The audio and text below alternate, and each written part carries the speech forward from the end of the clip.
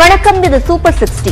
இன்றைய காலை நேரத்தில் அறிய வேண்டிய அத்தனை செய்திகளையும் 60 வினாடி தொகுப்பாக வழங்கும் விறுவிறுப்பான செய்திகளின் அணிவகுப்பு.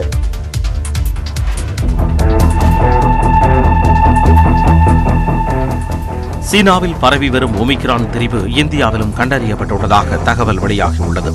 உலகையே 2 ஆண்டுகள் முடக்கப்பட்ட கொரோனா வைரஸ் தற்போது BF.7 என்ற ஒமிக்ரான் வகையாக சீனாவில் பரவி வருகிறது. இந்த வகை கொரோனா குஜராத்தில் 2 ஒடிசாவில் 1 கண்டறியப்பட்டுள்ளதாக தகவல் வெளியாகியுள்ளது. இந்நிலையில் டெல்லியில் பல்வேறு துறை வல்லுநர்களுடன் மத்திய சுகாதாரத்துறை அமைச்சர் மன்சுக் மாண்டவியா ஆலோசனை நடத்தினார்.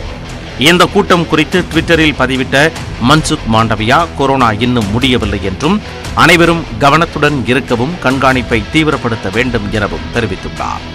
மக்கள் அதிகமாக கூடும் இடங்களில் முகக்கவசம் அணிய அறிவுறுத்தியுள்ள மத்திய அரசு மூத்த குடிமக்கள் உட்பட அனைவரும் பூஸ்டர் தடுப்பூசி கட்டாயம் போட வேண்டும் என்றும் தெரிவித்துள்ளது. தங்கத்தின் விலை படிப்படியாக அதிகரித்து தற்போது 41,000 நெருங்கியுள்ளது. ஆபரண தங்கத்தின் விலை தொடர்ந்து அதிகரித்து வருவதால் நடுத்தர மக்கள் பெரிதும் கவலை அடைந்துள்ளனர். கடந்த 16ஆம் தேதி 1 பவுன் தங்கம் 40,360 ரூபாய்க்கு விற்கப்பட்டது. மறுநாள் தங்கத்தின் விலை 40,448 ரூபாயாக அதிகரித்தது. திங்கட்கிழமை 40,560 ரூபாயாக உயர்ந்தது. செவ்வாய்க்கிழமை சவரனுக்கு 40 ரூபாய் குறைந்து 40,520 ரூபாய்க்கு விற்கப்பட்டது. இந்த நிலையில் புதன்கிழமை தங்கத்தின் விலை திடீரென பவுனுக்கு 400 ரூபாய் அதிகரித்து 41,000 நெருங்கியது. 1 சவரன் தங்கம் 40,920 ரூபாய்க்கு விற்பனையானது. செவ்வாய்க்கிழமை 1 கிராம் தங்கம் 5,065 ரூபாய்க்கு விற்கப்பட்டது. தொடர்ந்து கிராமுக்கு 50 ரூபாய் அதிகரித்து 5,115 விற்பனையானது. தங்கம் விலை அதிகரிப்பதால் நடுத்தர வர்க்கத்தினர் தங்கம் வாங்கும் முடிவை தள்ளி போடும் நிலைக்கு தள்ளப்பட்டுள்ளனர். நாங்களாம் கூலி வேலை பார்க்குறவங்க, இவ்வளவு விலை விற்றா நாங்கள் எப்படி நகை எடுக்க முடியும்? ஒரு 5 பவுன் நகை எடுக்கலான்னு வந்தோம். நாங்கள் விலை ரொம்ப ஜாஸ்தியாக இருக்குது, 5,000 ரூபாய்க்கு மேலே இருக்கு. தங்கத்தின் விலை தொடர்ந்து அதிகரிக்கும் என்றும், எனினும் அதில் முதலீடு செய்வதே லாபத்தையே தரும் என்றும் வியாபாரிகள் கூறுகின்றனர். அருணாச்சல பிரதேச மாநில எல்லையில் இந்தியா மற்றும் சீன வீரர்களிடையே நிகழ்ந்த மோதல் குறித்து விவாதிக்க வலியுறுத்தி நாடாளுமன்ற வளாகத்தில் காங்கிரஸ் உள்ளிட்ட எதிர்க்கட்சி எம்பிக்கள் ஆர்ப்பாட்டத்தில் ஈடுபட்டனர். காந்தி சிலை முன்பாக திரண்ட எதிர்க்கட்சி எம்பிக்கள் ஆர்ப்பாட்டத்தில் ஈடுபட்டனர். இந்திய சீன வீரர்களிடையே ஏற்பட்ட மோதல் தொடர்பாக மத்திய அரசு மௌனம் காப்பது ஏன் என்று கேள்வி எழுப்பிய அவர்கள் இதுகுறித்து நாடாளுமன்றத்தில் உரிய விவாதம் நடத்த வேண்டும் என்று முழக்கங்களை எழுப்பினர்.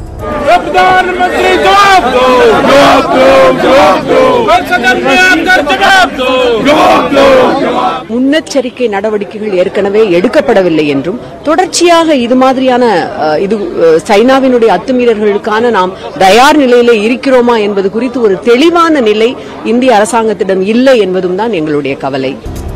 மக்களவை கூடியதும் இதே கோரிக்கையை வலியுறுத்தி காங்கிரஸ், திமுக உள்ளிட்ட எதிர்க்கட்சி எம்பிக்கள் அமளியில் ஈடுபட்டனர். இதனால் அவையில் கூச்சல் குழப்பம் ஏற்பட்டது. முன்னதாக நடைபெற்ற காங்கிரஸ் ஆட்சி மன்ற குழு கூட்டத்தில் பேசிய சோனியா காந்தி, இந்திய சீன வீரர்கள் மோதல் குறித்து விவாதிக்க கூடாது என்பதில் மத்திய அரசு பிடிவாதமாக இருப்பதாகவும் உண்மை நிலவரம் மக்களுக்கு தெரியவில்லை என்றும் கூறினார்.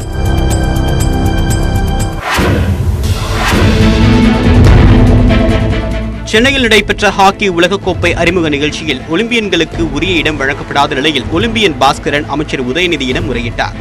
உலகக்கோப்பை ஹாக்கி தொடர் வருகின்ற ஜனவரி மாதம் 13ஆம் தேதி முதல் 29ஆம் தேதி வரை ஒடிசாவில் நடைபெறுகிறது. இந்த போட்டியை பிரபலப்படுத்தக்கூடிய நோக்கத்தில் ஹாக்கி உலகக்கோப்பை நாடு முழுவதுமாக எடுத்து செல்லப்படுகிறது. அதன்படி சென்னை மேயர் ராதாகிருஷ்ணன் ஹாக்கி மைதானத்தில் அறிமுகப்படுத்தப்பட்டு காட்சி போட்டி நடத்தப்பட்டது. இந்த நிகழ்ச்சிக்காக ஏற்பாடு செய்திருந்த மேடையில் உலகக்கோப்பையில் பதக்கம் வென்ற தமிழக வீரர்களான விஜே பிலிப்ஸ், கோவிந்தா பெர்னாண்டஸ் ஆகியோருக்கு இடம் அளிக்கப்படவில்லை. இதை அறிந்த மாஸ்கோ ஒலிம்பிக் போட்டியில் இந்தியாவுக்கு தலைமையேற்று தங்கம் வென்று தந்த தமிழக வீரர் பாஸ்கரன் அமைச்சர் உதயநிதியிடம் சென்று முறையிட்டார். இதையடுத்து வீரர்களுக்கு மேடையில் இடம் அளிக்கப்பட்டது. ரொம்ப கஷ்டமா சொல்றேன், நான் ரொம்ப மதிக்கல. உலகக்கோப்புக்கு இந்த கிரவுண்ட்ல ஆடி வெறுங்காலில் ஆடி ஒலிம்பிக்ஸ் வரைக்கும் போயிட்டு வேர்ல்ட் கப் வரைக்கும் போயிட்டு 2 ஒலிம்பிக்ஸ் 3 வேர்ல்ட் கப் 2 சாம்பியன், இது மாதிரி ஒரு 12 வருஷமா 2 கார்டு இருக்கும். இந்த தமிழ்நாட்டில் எங்களை மதிக்கலன்னு சொன்ன வேற எந்த இடத்துல எங்களுக்கு மதிப்பு கிடைக்க நீங்க சொல்லுங்க பார்க்கலாம். பிறகு அமைச்சர் உதயநிதி ஸ்டாலின் மேடையில் பேசும்போது இது போன்ற தவறுகள் மீண்டும் நடக்காது என்று உறுதியளித்தார். தைரியம் இருந்தால் தனி கட்சி தொடங்குங்கள் என எடப்பாடி பழனிசாமிக்கு ஓ பன்னீர்செல்வம் சவால் விடுத்துள்ளார். சென்னையில் ஓ பன்னீர்செல்வம் ஆதரவாளர்களின் ஆலோசனை கூட்டம் நடைபெற்றது. இக்கூட்டத்தில் உரையாற்றிய பன்னீர்செல்வம், சர்வாதிகார உச்சநிலையில் நின்று கொண்டு தாம் நினைப்பதுதான் கட்சியின் சட்டம் என நினைத்தவர்கள் தோற்கும் சூழல் வந்துள்ளதாகவும், கட்சியின் நிரந்தர பொதுச் செயலாளர் ஜெயலலிதா தான் என்பது தொண்டர்களின் மனதில் உள்ளது எனவும் கூறினார். இந்த தீர்மானத்தை ரத்து செய்தவர்களை மக்கள் மன்னிக்க மாட்டார்கள் என்றார். எங்கே போய் நீ விழுவாய் என்று உனக்கே தெரியாது.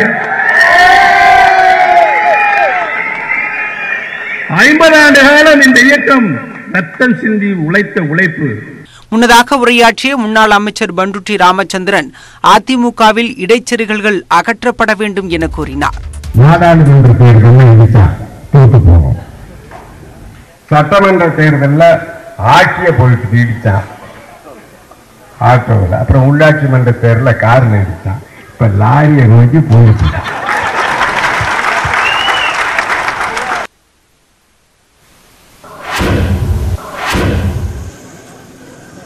தருமபுரி மாவட்டத்தில் கூட்டுறவு சர்க்கரை ஆலையில் அரைவை பணியை தொடங்கி வைப்பது தொடர்பாக திமுக அதிமுகவினரிடையே தள்ளுமுள்ளு ஏற்பட்டது.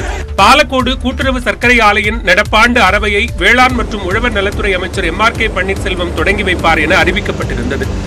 அமைச்சர் வர இயலாத நிலையில் ஆட்சியரும் வரவில்லை. இந்நிலையில் அறவையை யார் தொடங்கி வைப்பது என்பதில் அதிமுக திமுகவினரிடையே வாக்குவாதம் ஏற்பட்டது. அதிமுக முன்னாள் அமைச்சரும் பாலக்கோடு சட்டமன்ற உறுப்பினருமான KP அன்பழகன் மற்றும் திமுக மாவட்ட செயலாளர் பழனியப்பன் தலைமையில் திரண்டவர்கள் ஆவேசமாக வாக்குவாதத்தில் ஈடுபட்டனர். மேலும் தள்ளுமுள்ளு ஏற்பட்டது.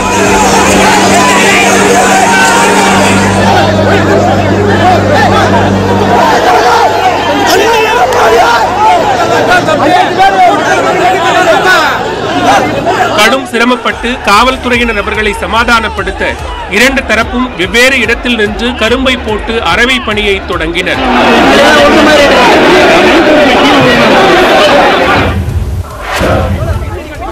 தஞ்சாவூர் மாவட்ட ஆட்சியர் அலுவலகத்தை முற்றுகையிட்ட கரும்பு விவசாயிகள் 300க்கு மேற்பட்டோர் கைது செய்யப்பட்டனர். திருமண்டக்குடி திரு ஆரூரான் சர்க்கரை ஆலை நிர்வாகத்தை கண்டித்து கடந்த 21 நாட்களாக கரும்பு விவசாயிகள் பல்வேறு போராட்டங்களை நடத்தி வருகின்றனர். அவர்களுக்கு ஆதரவாக தமிழ்நாடு விவசாய சங்கத்தினர் 300க்கு மேற்பட்டோர் தஞ்சை மாவட்ட ஆட்சியர் அலுவலகத்தை முற்றுகையிட்டு போராட்டத்தில் ஈடுபட்டனர். 100 கோடி ரூபாய் கரும்பு நிலுவைத் தொகையை உடனடியாக வழங்க வேண்டும். ஆரூரான் சர்க்கரை ஆலை நிர்வாகம் விவசாயிகள் பெயரில் வாங்கிய 300 கோடி ரூபாய் கடனை ரத்து செய்ய வேண்டும் என அவர்கள் வலியுறுத்தினர். அப்போது விவசாயிகளுக்கும் போலீசாருக்கும் இடையே தள்ளுமுள்ளு ஏற்பட்டது.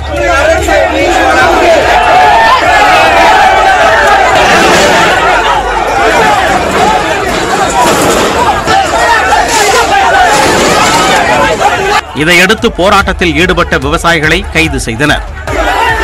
இதேபோல குறுங்களம் சர்க்கரை ஆலை நிர்வாகம் மற்றும் அதிகாரிகளை கண்டித்து விவசாயிகள் டிராக்டருடன் சாலை மறியலில் ஈடுபட்டனர். சாத்தமங்கலத்தில் உள்ள தனியார் சர்க்கரை ஆலைக்கு கரும்பை எடுத்துச் செல்லக்கூடாது என குறுங்களம் சர்க்கரை ஆலை நிர்வாகம் மிரட்டுவதாக விவசாயிகள் குற்றம் சாட்டினர். தூத்துக்குடி மாவட்டம் கோவில்பட்டியில் ரேஷன் கடையில் வழங்கப்பட்ட கோதுமை தரம் குறைவாக இருந்ததால் அதிகாரிகளின் மேஜையில் கோதுமையை கொட்டி மக்கள் நியாயம் கேட்டனர்.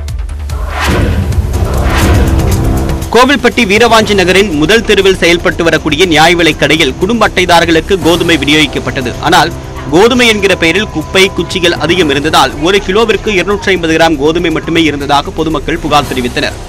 அரிசி பருப்பு எல்லாமே போட்டாங்க. அதில் கோதுமை வாங்கும்போது கோதுமை மிக கேவலமாக இருந்துச்சு. எல்லாம் குப்பையும் குளமா அந்த தட்டையாக ஃபுல்லாக கிடந்துச்சு. அதில் பார்த்தீங்கன்னா 1 கிலோ கோதுமை, அதாவது 2 கிலோ கோதுமை கொடுக்கறதா அரசு சொல்கிறாங்க. ஆனால் எங்களுக்கு கொடுக்கறது 1 கிலோ கோதுமை தான் கொடுக்காங்க. அந்த 1 கிலோ கோதுமையிலையும் ஒரு 3/4 கிலோவுக்கு மேலே வெறும் நல்லா பார்த்தா 100 கிராம் தான் கோதுமை இருக்கும். மித்த எல்லாம் குப்பை பொருளாக தான் இருந்துச்சு. அந்த கழிவு பொருள், அந்த தட்டை இந்த மாதிரி தான் கிடந்துச்சு. இதையடுத்து கோவில்பட்டி தாலுகா அலுவலகத்தில் செயல்படக்கூடிய வட்ட வழங்கல் பிரிவுக்கு சென்ற கார்த்திக் என்பவர் அலுவலர் அமர்ந்திருந்த மேஜை மீதே கோதுமையை கொட்டி தன்னுடைய ஆதங்கத்தை வெளிப்படுத்தினார்.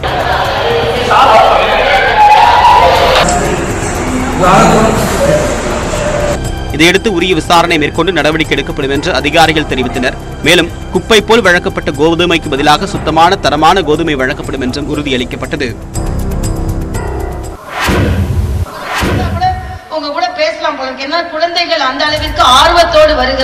கோவையில் பள்ளி மாணவர்களின் சுவாரஸ்யமான கேள்விகளுக்கு புதுச்சேரி துணைநிலை ஆளுநர் தமிழிசை சவுந்தரராஜன் உற்சாகமாக பதிலளித்தார். கோவை நல்லாம்பாளையத்தில் உள்ள அமிர்தா வித்யாலயா மேல்நிலைப் பள்ளியின் ஆண்டு விழா கொண்டாட்டத்தில் புதுச்சேரி துணைநிலை ஆளுநர் தமிழிசை சிறப்பு விருந்தினராக பங்கேற்றார். அப்பொழுது தங்களது ரோல் மாடல் யார் என பள்ளி மாணவர்கள் எழுப்பிய கேள்விக்கு பிரதமர் மோடி என தமிழிசை சவுந்தரராஜன் பதிலளித்தார். இப்ப என்னோட பெரிய ரோல் மாடல் நமது பாரத பிரதமர் மோடி அவர்கள் தான் என்னோட பெரிய ரோல் மாடல். 24 மணி நேரம் வேலை செய்யறாரு. மேலும் 3ஆம் வகுப்பு மாணவர் ஒருவர் நான் ஏன் எனது அம்மா சொல்லும் பேச்சை கேட்க வேண்டும் என தமிழிசையிடம் கேள்வி எழுப்பினார். அதற்கு தமிழிசை சவுந்தரராஜன் உற்சாகமாக பதிலளித்தார். அம்மா பேச்சை கேட்கணும், அம்மா பேச்சை கேட்கணும். ஏன்னா அம்மா நமக்கு நல்லதா சொல்வாங்க. அம்மா எனக்கான கெட்டது சொல்வாங்களா? நல்லதா சொல்வாங்க. விமான நிலையங்களில் ஸ்கேனிங் செய்வதற்காக உடைமைகளில் உள்ள மின்னணு சாதனங்களை எடுக்க வேண்டிய அவசியமில்லாத நிலை விரைவில் ஏற்படுத்தப்பட உள்ளது. விமான பாதுகாப்பு கண்காணிப்பு குழுவான சிவில் விமான பாதுகாப்பு பணியகம் விமான நிலையங்களில் கணினி டெமோகிராபி தொழில்நுட்பத்தின் அடிப்படையில் ஸ்கேனர்களை நிறுவ பரிந்துரைத்துள்ளது. தற்போது விமான நிலையங்களில் பயன்படுத்தப்படக்கூடிய ஸ்கேனர்கள் பயணிகளின் பொருட்களை 2 பரிமாணமாக பார்க்கின்றன. எனவே மின்னணு பொருட்கள் வெளியே எடுக்கப்பட்டு அவற்றை தனியாக சோதனையிட வேண்டியுள்ளது. இதற்காக கணினி டெமோகிராபி தொழில்நுட்பம் கொண்டுவரப்பட உள்ளது. இந்த தொழில்நுட்பத்தில் பொருட்களை 3 பரிமாணமாக பார்க்கலாம். இதன் மூலமாக பயணிகள் ஸ்கேனர் வழியாக செல்வதற்கு முன் உடைமைகளில் வைத்திருக்கக்கூடிய தங்கள் மின்னணு சாதனங்களை எடுக்க தேவையில்லை என்றும் கூறப்படுகிறது. இதுபோன்ற ஸ்கேனர்களை நிறுவது விமான நிலையங்களில் பாதுகாப்பு சோதனையை விரைவுபடுத்த உதவும் என்றும் எதிர்பார்க்கப்படுகிறது. சீனா, அமெரிக்கா உள்ளிட்ட நாடுகளில் கொரோனா தொற்று அதிகரித்து வருவதால் இந்தியாவில் மருத்துவத்துறை சார்ந்த நிறுவனங்களின் பங்குகள் உயர்ந்து வருகின்றன. சீனாவை தொடர்ந்து ஜப்பான், அமெரிக்கா, தென்கொரியா, பிரேசில் உள்ளிட்ட நாடுகளில் கொரோனா பரவல் மீண்டும் வேகம் எடுத்துள்ளது. இதனையடுத்து தொற்றை கட்டுப்படுத்துவது குறித்து மத்திய அரசு ஆலோசனை நடத்தியுள்ளது. இதனிடையே கொரோனா அச்சம் காரணமாக இந்திய பங்குச்சந்தைகள் நேற்று சரிவை சந்தித்தன. இருப்பினும் மருத்துவத்துறை சார்ந்த நிறுவனங்களின் பங்குகள் முதலீட்டாளர்களுக்கு லாபத்தை அள்ளிக் கொடுத்தன. குறிப்பாக டாக்டர் லால்பத் லேப்ஸ் பங்கு 6% வரையும், மெட்ரோபோலிஸ் ஹெல்த் கேர் பங்கு 5% வரையும் உயர்வை கண்டன. இதேபோன்று மருத்துவ காப்பீடு, ஆயுள் காப்பீடு வழங்கும் ஒரு சில நிறுவனங்களின் பங்குகளும் உயர்வுடன் நேற்றைய வர்த்தகத்தை நிறைவு செய்தன.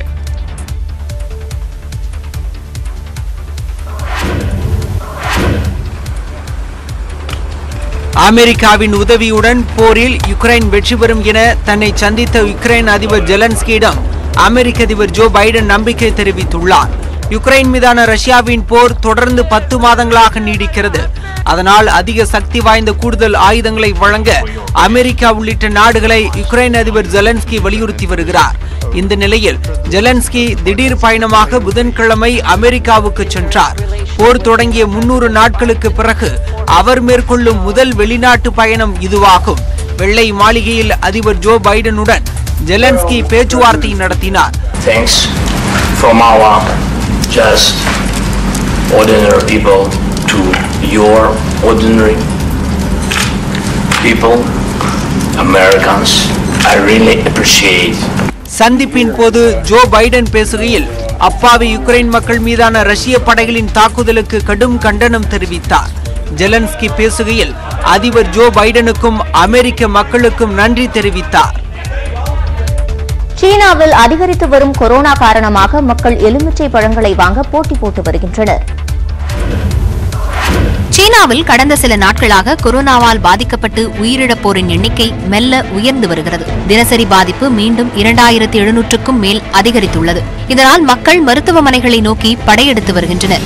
எலுமிச்சை பழங்கள் நோய் எதிர்ப்பு சக்தியை அதிகரிப்பதாக நம்பப்படுவதால் அதனை வாங்க மக்கள் போட்டா போட்டி போட்டு வருகின்றனர். வழக்கமாக உள்ளூர் சந்தைகளில் 5 முதல் 6 டன் வரை எலுமிச்சை பழங்கள் விற்பனையாகும் சூழலில் தற்போது தேவை 30 டன்னாக உயர்ந்துள்ளது. அலிபாபா உள்ளிட்ட ஆன்லைன் தளங்களில் உணவு, காய்கறி உள்ளிட்ட பொருட்களை வாங்குவோரின் விகிதமும் 900 விழுக்காடு அதிகரித்துள்ளது. அதிலும் பலர் எலுமிச்சையை தேடிப்பிடித்து வாங்குகின்றனர்.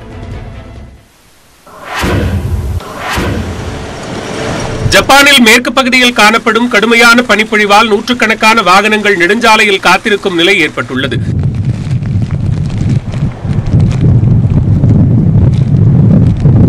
மின் விநியோகம் தடைப்பட்டுள்ளதால் காசிவாசகி பகுதியில் 20,000க்கும் அதிகமான வீடுகள் இருளில் மூழ்கின. வீடுகளின் மேல் தங்கியுள்ள பனிக்கட்டிகளை மக்கள் அகற்றினர். விமான நிலைய ஓடுபாதையில் தேங்கியுள்ள பனியை அகற்றும் பணியும் தீவிரமாக நடைபெற்று வருகிறது.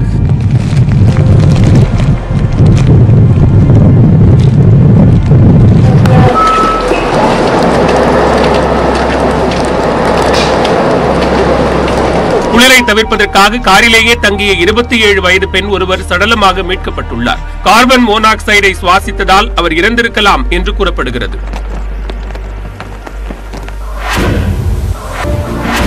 புதன்கிழமை தோறும் பொதுமக்கள் குறைதீர் முகாம்களை நடத்துமாறு டிஜிபி உத்தரவிட்டுள்ளார். தமிழ்நாட்டில் வாரந்தோறும் திங்கட்கிழமைகளில் மாவட்ட ஆட்சியர் அலுவலகங்களில் பொதுமக்கள் குறைதீர்க்கும் முகாம்கள் நடத்தப்படுகின்றன. இதேபோன்று அனைத்து மாவட்ட காவல் கண்காணிப்பாளர்களும் மாநகர காவல் ஆணையர்களும் புதன்கிழமை தோறும் குறைதீர்க்கும் முகாம்களை நடத்துமாறு டிஜிபி சைலேந்திரபாபு உத்தரவிட்டுள்ளார். அப்போது காலை 10 மணி முதல் மாலை 3 மணி வரை பொதுமக்களிடமிருந்து மனுக்களை பெற வேண்டும் என்றும் அந்த மனுக்களுக்கு விரைந்து உரிய தீர்வு காண வேண்டும் எனவும் டிஜிபி அறிவுறுத்தியுள்ளார்.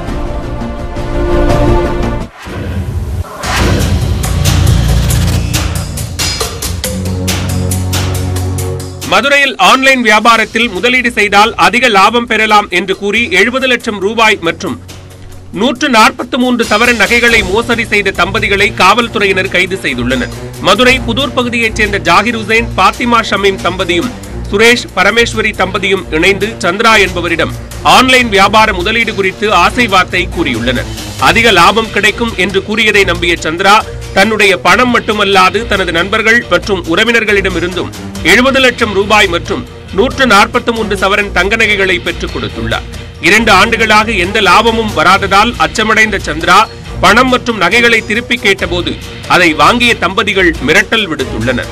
இதனையடுத்து மதுரை மத்திய குற்றப்பிரிவு போலீசாரிடம் சந்திரா புகார் அளித்ததை தொடர்ந்து 2 தம்பதிகளையும் கைது செய்த போலீசார் விசாரணை நடத்தி வருகின்றனர்.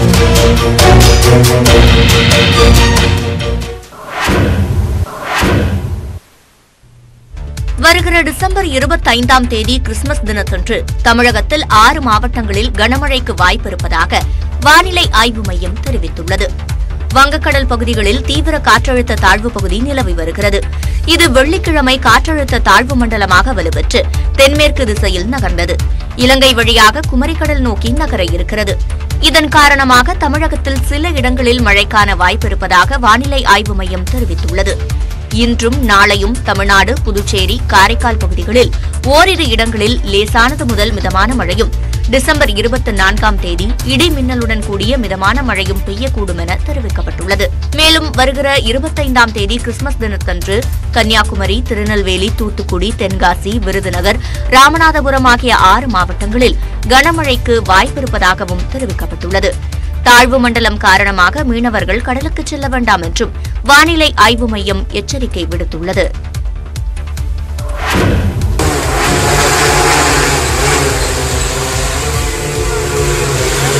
மயிலாடுதுறை அருகே அகக்கீரங்குடி ஊராட்சியில் பயிர்களுக்கு ட்ரோன்கள் மூலம் யூரியாவை தெளிப்பது குறித்து செயல்முறை விளக்கம் அளிக்கப்பட்டது.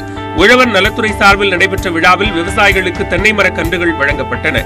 பின்னர் ட்ரோனை பயன்படுத்தி நானோ யூரியாவை தெளிப்பது எப்படி என விவசாயிகளுக்கு விளக்கம் அளிக்கப்பட்டது. அந்த பகுதியில் உள்ள விளைநிலங்களில் உள்ள நெற்பயிர்கள் மீது ட்ரோன் மூலம் யூரியாவை தெளித்து காண்பிக்கப்பட்டது.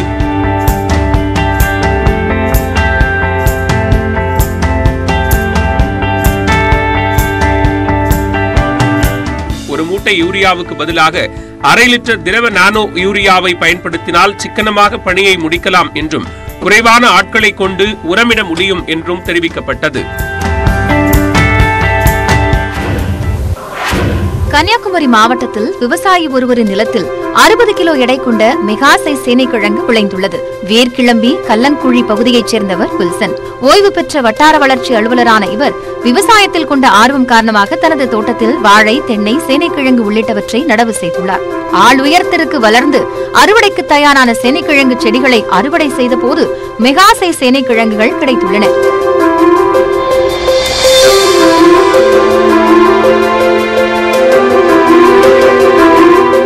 $56.100 கிலோ இடவுள்ள சேனக்கிழங்க வச்சு வேர்ல்டு ரெக்கார்டுன்னு சொல்லியிருந்தாங்க கேரளாவில் இருந்து ஒரு ஆள். சரி, எனக்கு அதுக்கு மேல் கொண்டு வர முடியாதான்னு சொல்லி நான் ட்ரை பண்ணி தற்சமயத்தில் ஒரு 4 கிழங்கு தான் எடுத்தேன். அதில் ஒரு கிழங்கு வந்து 61,700, ஒரு கிழங்கு வந்து 56 கிலோ, ஒரு கிழங்கு வந்து 37 கிலோ. இதுபோன்று இயற்கை விவசாயம் மேற்கொள்ளும் விவசாயிகளை அரசு ஊக்குவிக்க வேண்டும் என்பதே இப்பகுதி மக்களின் கோரிக்கையாக உள்ளது.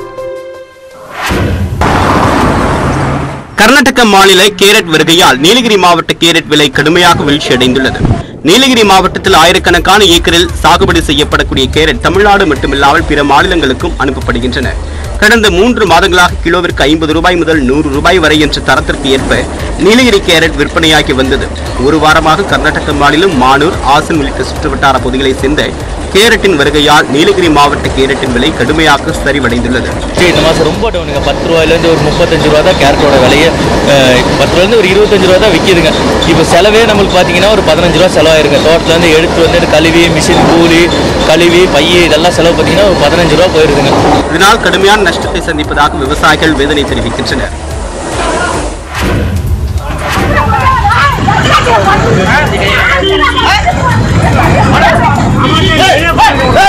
சேலத்தில் மோதுவது போல் வந்த பேருந்தின் ஓட்டுநரிடம் பெண் ஒருவர் வாக்குவாதத்தில் ஈடுபட்டார். சேலம் மாவட்டம் ஓமலூர் அடுத்த செம்மாண்டப்பட்டி பகுதியை சேர்ந்தவர் கோவிந்தராஜ். இவருக்கு பக்கவாதம் ஏற்பட்டக்கூடிய நிலையில் உதவி கேட்டு அவருடைய மனைவி ஜமுனா சேலம் மாவட்ட ஆட்சியர் அலுவலகத்தில் விண்ணப்பித்தார். பிறகு கணவர் மகனுடன் சேர்ந்து மாவட்ட ஆட்சியர் அலுவலகத்திலிருந்து வெளியே வந்தார். அப்போது தனியார் பேருந்து ஒன்று மூவர் மீது மோதுவது போல் வந்துள்ளது. இதையடுத்து பேருந்து ஓட்டுநரிடம் வாக்குவாதத்தில் ஈடுபட்ட ஜமுனா பேருந்தையும் எட்டி உதைத்தார்.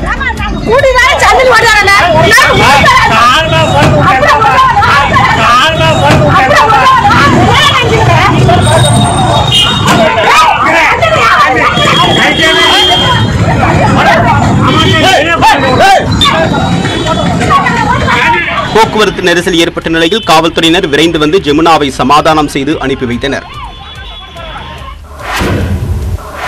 News18 தமிழ்நாடு செய்தி எதிரொலியால் பொதுத் தேர்வு எழுதும் மாணவர்களுக்கு உறுதிச்சான்று தேவையில்லை என பள்ளிக்கல்வித்துறை தெரிவித்துள்ளது. தமிழ்நாட்டில் 10, 11, 12ஆம் வகுப்பு பொதுத் தேர்வு எழுதவுள்ள மாணவர்களின் பெயர் பட்டியலை தயாரிக்கும் பணி நடைபெற்று வருகிறது. மாணவர் முந்தைய ஆண்டுகளில் தமிழ் வழியில் படித்தாரா, எந்த பள்ளியில் படித்தார் என்ற விவரங்களை ஏற்கனவே படித்த பள்ளியிலிருந்து உறுதிச் சான்றிதழ் பெற்றுத்தர வேண்டுமென சில மாவட்டங்களில் முதன்மை கல்வி அலுவலர்கள் உத்தரவிட்டதாக தெரிகிறது. மாணவர்கள் சிரமத்திற்கு ஆளான நிலையில் அது குறித்து News18 தமிழ்நாடு செய்தி வெளியிட்டது. இதன் தொடர்ச்சியாக பொதுத் தேர்வு பெயர் பட்டியலில் மாணவரின் பெயர் இடம்பெற செய்ய உறுதிச்சான்று தேவையில்லை என பள்ளிக்கல்வித்துறை உத்தரவிட்டுள்ளது. தங்கத்தில் மிகப்பெரிய சாக்லேட் பார், பிளம் கேக் மற்றும் தங்கத்தில் தோசை ஆகியவற்றை தயாரித்து நெல்லையில் முப்பெரும் சாதனை நிகழ்த்தப்பட்டது. நெல்லை வண்ணாரப்பேட்டையில் ஆரியாஸ் மற்றும் கிரீன் ஆப்பிள் நிறுவனங்கள் இணைந்து தங்கத்தால் தயாரிக்கப்பட்ட உணவுப் பொருட்களை கண்ணாடி பேழையில் காட்சிப்படுத்தினர். இதில் 100 மில்லிகிராம் இடையிலான தங்கத்தாள் கொண்டு 4 அடி நீளத்தில் தோசை தயாரிக்கப்பட்டது.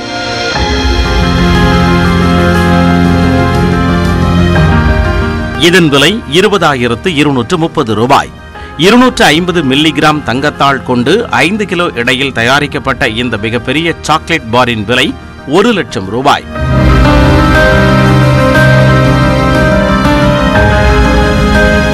நானூறு மில்லிகிராம் தங்கத்தாள் கொண்டு மிகப்பெரிய அளவிலான ரிச் பிளம் கேக் தயாரித்துள்ளனர். இதன் விலை 2,60,000 ரூபாய்.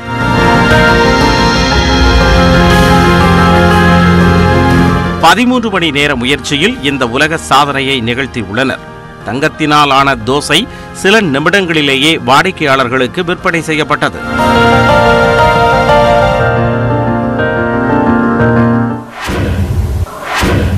ஒருமித்த பாலியல் உறவுக்கான ஒப்புதல் வயதை குறைக்கும் திட்டம் எதுவும் மத்திய அரசிடம் இல்லை என்று மத்திய பெண்கள் மற்றும் குழந்தைகள் மேம்பாட்டுத்துறை அமைச்சர் ஸ்மிருதி இரானி தெரிவித்துள்ளார். ஒருமித்த உறவுகளுக்கான சம்மத வயதை தற்பொழுது உள்ள 18 இருந்து 16 மாற்றுவது குறித்து அரசு பரிசீலித்து வருகிறதா என்ற கேள்விக்கு மாநிலங்களவையில் எழுத்துப்பூர்வமாக ஸ்மிருதி இரானி பதிலளித்துள்ளார். அதில் வயதை குறைப்பது தொடர்பான எண்ணம் இல்லை என குறிப்பிட்டுள்ளார். பாலியல் துஷ்பிரயோகம் மற்றும் பாலியல் குற்றங்களில் இருந்து குழந்தைகளை பாதுகாப்பதற்காக இயற்றப்பட்ட போக்சோ சட்டம் 18 வயதுக்குட்பட்ட எந்த ஒரு நபரையும் குழந்தை என்று தெளிவாக வரையறுப்பதாக அமைச்சர் தெரிவித்துள்ளார். குழந்தை திருமணங்கள் குறித்த மற்றொரு எழுத்துப்பூர்வமான கேள்விக்கு பதிலளித்த அமைச்சர், தேசிய குற்ற ஆவண காப்பகத்தின் தரவுப்படி கடந்த சில ஆண்டுகளாக குழந்தை திருமண வழக்குகள் அதிகரித்துள்ளதாகவும் அதே நேரம் அவை குழந்தை திருமண அதிகரிப்பை பிரதிபலிக்கவில்லை என்றும் தெரிவித்துள்ளார். கடந்த 2019ஆம் ஆண்டில் 523 குழந்தை திருமண வழக்குகள் பதிவாகி இருந்த நிலையில் 2020ஆம் ஆண்டில் இது 785ஆகவும் 2021ஆம் ஆண்டில் 1050ஆகவும் பதிவாகியுள்ளது குறிப்பிடத்தக்கது. முற்றிலும் உள்நாட்டிலேயே உருவாக்கப்பட்ட வாகர் நீர்மூழ்கி கப்பல் இந்திய கடற்படையில் இணைய இருக்கிறது. மும்பையில் உள்ள மசாகன்டோக்கில் ப்ராஜெக்ட் 75 திட்டத்தின் கீழ் 2020ஆம் ஆண்டு இதன் கட்டுமான பணிகள் துவங்கின. பிரான்ஸ் கடற்படை குழுவுடன் இணைந்து கட்டப்படும் இந்த வகை கப்பல் ஸ்கார்பின் ரகத்தில் உருவாக்கப்பட்டுள்ள 5வது கப்பலாகும். கடல் மட்டத்தின் மேல் மற்றும் அடிப்பகுதிகளில் உளவு மற்றும் கண்காணிப்புக்காக பயன்படும் வாகிர் ரக நீர்மூழ்கி கப்பல் அனைத்து திசைகளிலும் நீர்க்கண்ணிவெடிகளை இடுவதில் திறமை வாய்ந்ததாகும். 220 அடி நீளம், 40 அடி உயரம் கொண்ட கல்வாரி கிளாஸ் நீர்மூழ்கி வழக்கமான நீர்மூழ்கி கப்பல்களை விட 2 மடங்கு, அதாவது 2 வாரம் வரை டீசல் மின்சார பேட்டரி சார்ஜில் இயங்கும். கடலுக்கு மேற்பரப்பில் 11 நாட்ஸ், கடலுக்கு அடியில் 20 நாட்ஸ் வேகத்தில் இந்த கப்பல் பயணிக்கும். ஆப்கானிஸ்தான் பல்கலைக்கழகங்களில் பெண்கள் கல்வி கற்க தடை விதிக்கப்பட்டுள்ளதற்கு இங்கிலாந்து பிரதமர் ரிஷி சுனக் கண்டனம் தெரிவித்துள்ளார். ஆப்கானிஸ்தானில் ஓராண்டுக்கும் மேலாக தாலிபான்கள் ஆட்சி செய்து வரும் நிலையில் அந்நாட்டில் பெண்களுக்கு பல்வேறு கட்டுப்பாடுகள் விதிக்கப்பட்டுள்ளன. ஆண்கள் துணையின்றி விமானங்களில் செல்ல தடை, பூங்காக்களுக்கு செல்லவும், உடற்பயிற்சி கூடங்களுக்கு செல்லவும் தடை, ஆடை கட்டுப்பாடு உள்ளிட்ட பல்வேறு நடவடிக்கைகளால் அந்நாட்டு பெண்கள் சிக்கலை எதிர்கொண்டுள்ளனர். இந்நிலையில் தற்போது அந்நாட்டு பல்கலைக்கழகங்களில் பெண்கள் கல்வி கற்க தடை விதிக்கப்பட்டுள்ளது. இதற்கு கண்டனம் தெரிவித்து இங்கிலாந்து பிரதமர் ரிஷி சுனக் வெளியிட்டுள்ள ட்விட்டர் பதிவில், மகள்களின் தந்தையாக ஆப்கன் பெண்களுக்கு கல்வி மறுக்கப்படும் உலகத்தை தன்னால் கற்பனை செய்து பார்க்க முடியவில்லை என்று குறிப்பிட்டுள்ளார். மேலும் தாலிபான்களின் நடவடிக்கைகளை உலகமே பார்த்துக் கொண்டிருப்பதாகவும் விரைவில் அதற்கு தீர்வு காண்போம் என்றும் ரிஷி சுனக் தெரிவித்துள்ளார். உலகம் முழுவதும் விதவிதமாக தங்கள் காதலை வெளிப்படுத்தி இணையத்தை கலக்கும் காதலர்களுக்கு மத்தியில் கல்லூரி பட்டமளிப்பு விழாவில் தனது காதலை வெளிப்படுத்தி கவனம் ஈர்த்துள்ளார் அமெரிக்காவைச் சேர்ந்த இளைஞர் ஒருவர்.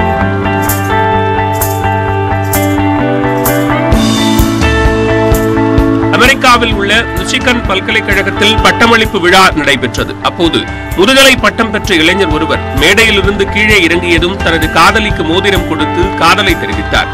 இதனை எதிர்பார்க்காத மாணவர்கள் அனைவரும் உற்சாகமாக சப்தமிட்டு வாழ்த்துக்களை தெரிவித்தனர்.